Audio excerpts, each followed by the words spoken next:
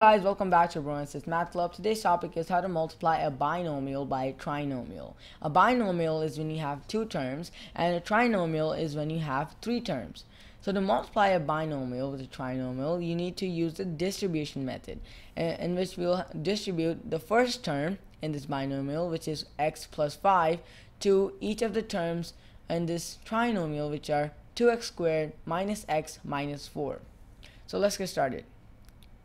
So first I'm going to go ahead and distribute x to 2x squared. Alright, so when we multiply 2x squared by x, we get 2x cubed.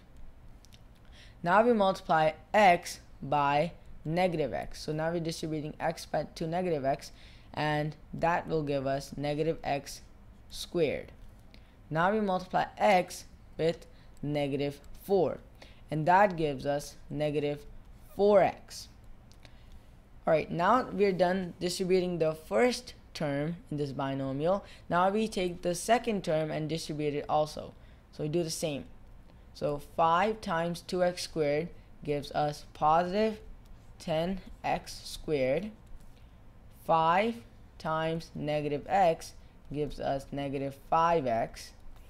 And 5 times negative 4 gives us negative 20. Once we're done with that, now we take the like terms and we combine them. So the first term we have is 2x cubed. There isn't any other term that has the same variable and exponent, which is x cubed. So we're going to go ahead and write 2x cubed as it is. And then we have negative x squared. Now we have to find a like term that has the same variable and exponent, which is x squared. So we have positive 10x squared. So when we combine positive 10x squared with negative x squared, we get positive 9x squared.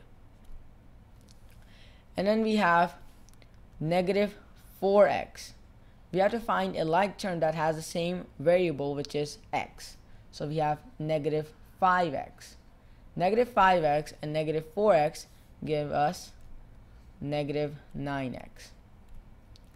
And then we also have negative 20. Now there isn't any like term that is a constant, so we're going to go ahead and write negative 20 as it is. So the answer when we multiply the binomial x plus 5 with the trinomial 2x squared minus x minus 4 is 2x cubed plus 9x squared minus 9x minus 20. Alright, so this is how you multiply a binomial by a trinomial. Thanks for watching this video, and I'll see you guys next time. Bye.